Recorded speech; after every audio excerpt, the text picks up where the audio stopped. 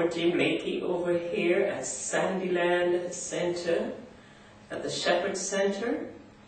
And we serve the St. John and the Maxwell area, the county of Stafford. And you can go on the web and see us anytime at sandylandcenter.org. And come by and see us. And I say it every time, and it's really true. Come by for the best warm cup of coffee on a cold morning like this. It's just so warming. So do come by and see us. And today is Monday the 27th. And headlining the weather news this morning is the massive 7.8 magnitude earthquake that rocked Nepal on Saturday, killing nearly 4,000 people and injuring another 7,000 so far. And 100 miles away from that area on Mount Everest, the wave caused avalanches that killed at least 18 people and injured dozens more, and several are still missing, making this the deadliest disaster in mountaineering on Mount Everest. A 6.7 aftershock hit this morning, and the nearly 100 earthquakes and aftershocks has crumbled the city of Kathmandu and is making rescue operations quite difficult. And here in the continental U.S., severe storms have ramped up in the Dallas-Fort Worth area, spawning large tornadoes that has caused damage, power outages, several thunderstorms, and large baseball-sized hail has also been reported. Because of this, supercell associated with the tornadoes are moving slowly. This causes torrential rain and the threat of flood. So it seems like the global notoriety of the weather, it is all over. And right now in the square in St. John, it says 51, but it really feels more like 41 because we have cloudy skies and the sun is not yet shining through. And today, for Monday the 27th, it will remain mostly cloudy with a high near 59, with a northeast wind at 16 to 21 miles per hour. And the humidity, the saturation is 47%, and we do have a 40% chance of some precipitation. And the pollen, it's down somewhat, and that's mainly coming from the trees. Tonight, it will be considerably cloudy, with a slight chance of rain, the low at 42, the winds northeast at 10 to 20 miles per hour, and the humidity at 64%. Tuesday, tomorrow, it should be considerably cloudy also, early with some decrease on the way during the day. And the high is at 6 to 7, with the winds northeasterly, again at 10 to 20 miles per hour, and the humidity at 47%. And tomorrow, the pollen should come mostly from the trees, from the grass. Tomorrow it should be coming from the grass. And tomorrow night, Tuesday night, we could expect clear skies with a few passing clouds, the low right at 41, and the winds northwest at 10 to 15 miles per hour, and the humidity at 59%. And Wednesday, it will be mostly sunny skies, the high near 71, the winds northerly at 10 to 15 miles per hour, and the humidity at 46%. And Wednesday night, it should be clear skies with the winds southeasterly at 5 to 10 miles per hour, and the humidity up again at 60% saturation.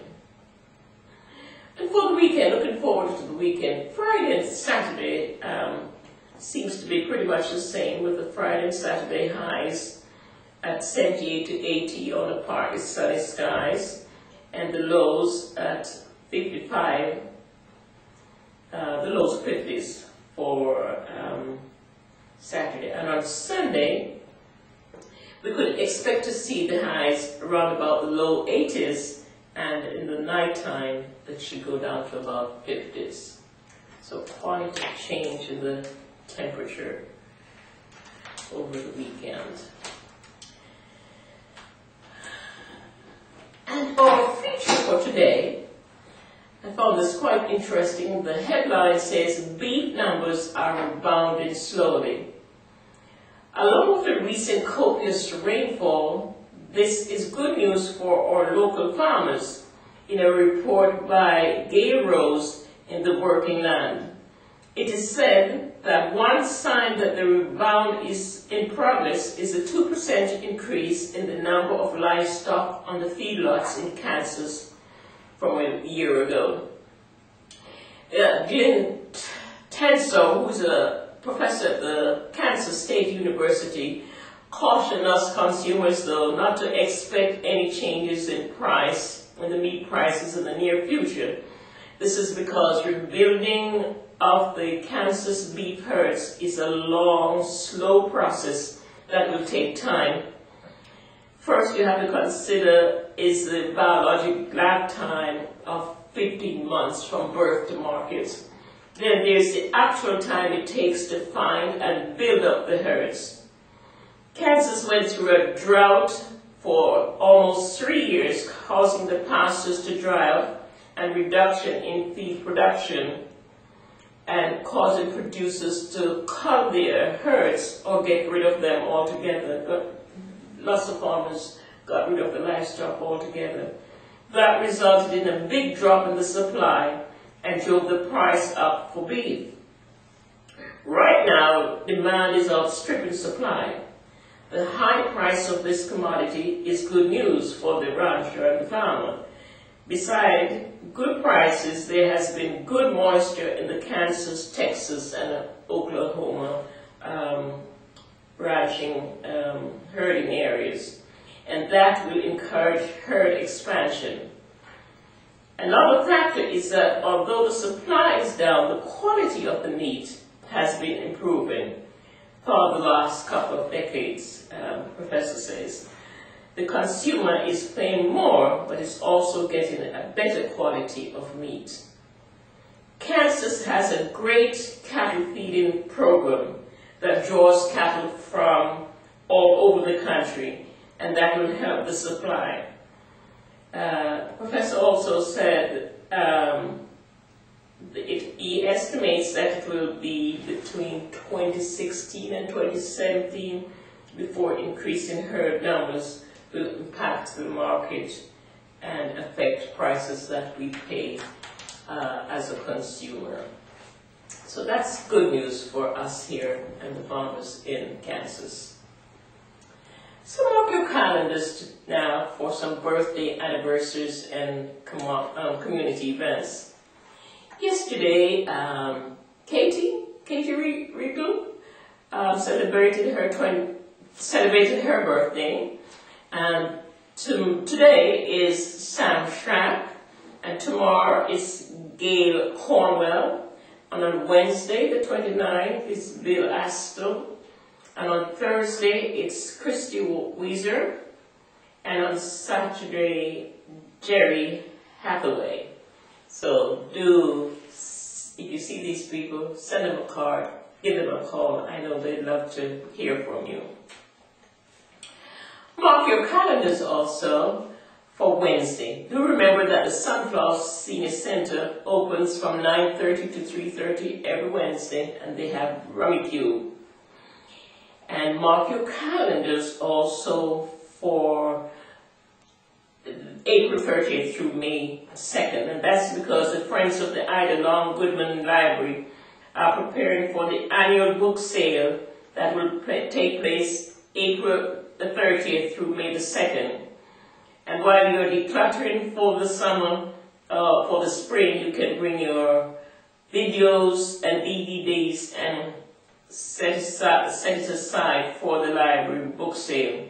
You can drop off your box discards at the library, and you have the satisfaction of not only a tight job well done, but you can get a tax credit for that. So the preview sale is April 30th at 3 to 3:30 to 6, and the admission is $1 for FOL members, Friends of the Library members. That is free. And on Friday, May the 1st, from 8 to 5, and on Saturday from 9 to 11, they have the one bag sale. So you can put all the books you want and pack into a bag, and you can only pay $1 for that. And as secretary to some of the young people in our community, I just think they do a great job. We want to congratulate Jared Cockerman. Jared Cockerman of Maxwell High School is on his way to Washington, D.C. after scoring the highest in his category as a recent FCCLA competition.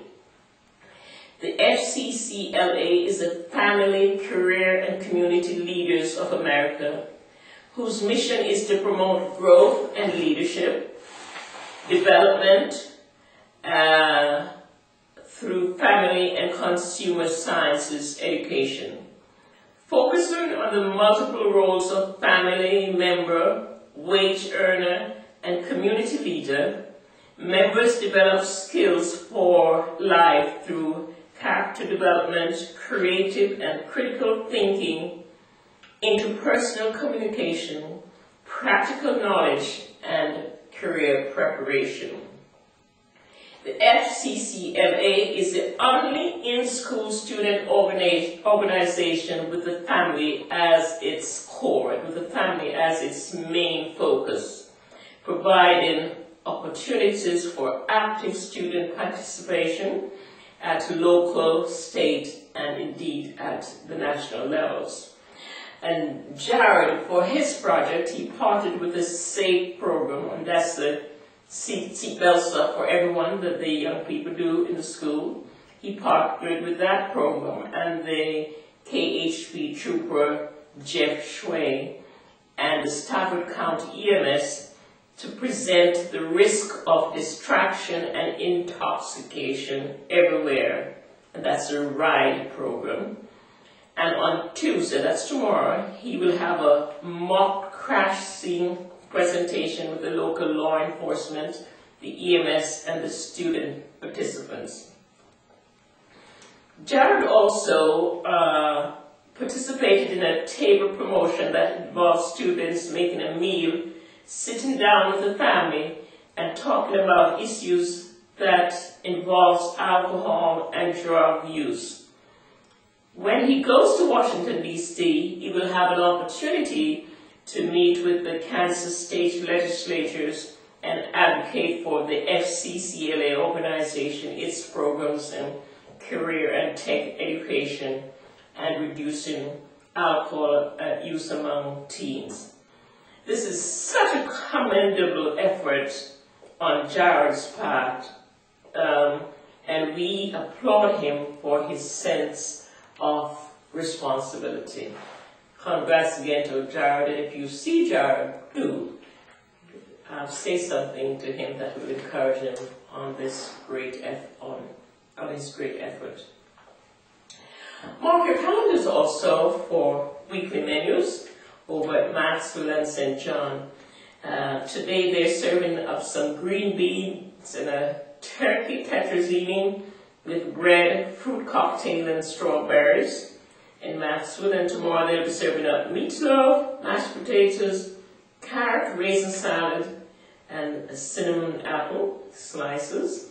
And on Wednesday they will serve a chef salad with vegetables and bread and pineapple. And Thursday they will serve a salmon patty, or beef patty if you prefer, crab meat, and peas, and green peas, tomatoes, and bread, and apricots. And they always have tea, coffee, and fixings that goes with the meal, and bread.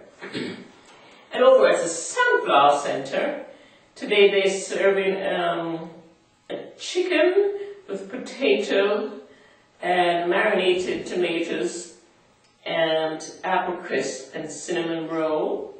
And they also have some applesauce available. And tomorrow they're serving meatballs with gravy and seasoned noodles, green beans, tossed green salad, chocolate cake, and pears. And on Wednesday, they're serving oven-fried vegetables and a quiche and a blueberry muffin and some fruit cocktail. And Thursday, they're serving tuna patties, seasoned rice, breaded butter, and the fixings with puddings. And it always makes me feel so hungry when I read the menu. So if you need some help in getting a warm, healthy meal, well-balanced meal, don't forget to call them at either center and they'll be happy to prepare and have that delivered for you. And our thought for the day. A smile is a curve that will straighten out a lot of things. A smile is a curve that will straighten out many things. So keep on smiling and have a good afternoon. This is your story. This is your story. This is your story. This is my story. This is my story. This is my story. But most of all, this is the greatest story ever told. this is God's story. This is God's story. This is God's story. I know you're going to enjoy the incredible journey you're about to embark on. The story is brimming over with tales of mystery, intrigue, adventure, of love, heartbreak, and triumph, of power, of struggle, and finally, of redemption. But remember, the Bible is not 100 ancient, unrelated paintings, but a mural all knitted together to tell the story of God's great love for us and the extent to which He will go to get us back. I know you're really going to enjoy and appreciate this wonderful experience as you fully explore how we all fit into the greatest story ever told, God's story. This is God's story. This is God's story. This is God's story.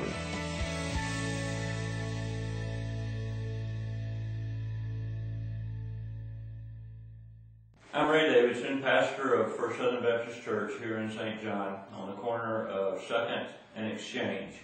We would like to invite you to come and join with us as we look at God's story, the story of God's interaction with man. We'll begin on September the 7th at 9:30 a.m. with a worship service, followed by at 10:30 with Sunday school. This is a study for everyone in the family. All of the children, young people, adults will be studying the same lesson so that we can talk about it at home as we go through the week. We invite you again to come and join us on this 31-week study of God's story and man's story.